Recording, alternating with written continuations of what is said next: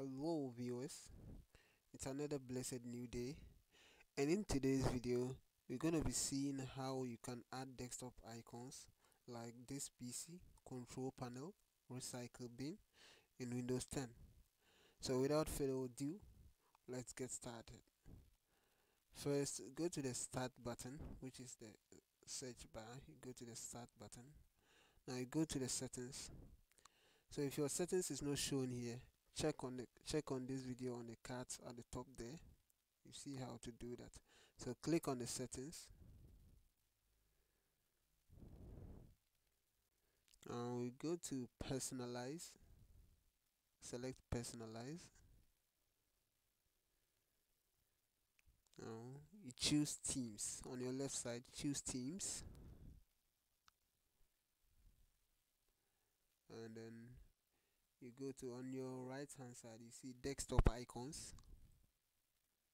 Select that. As you can see, this is computer, users, files, network, recycle bin, control panel.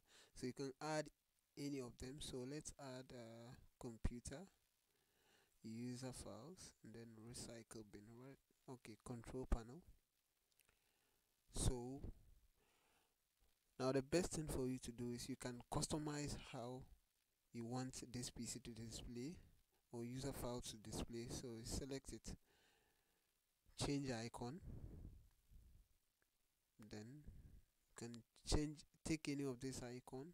Maybe let's make it this one, then okay, and then yeah, this PC too, let's change that. So we make it this, right? Alright, so we apply. Now okay, let's go to the desktop and see. As you can see, they are all showing there. So if you want it to go back to its default settings, just go back there, go to the desktop icons, and then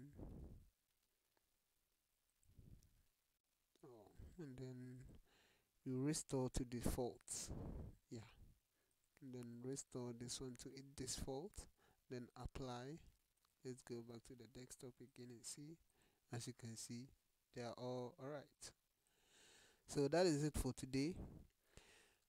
If this video was helpful, like and subscribe, and thanks for watching.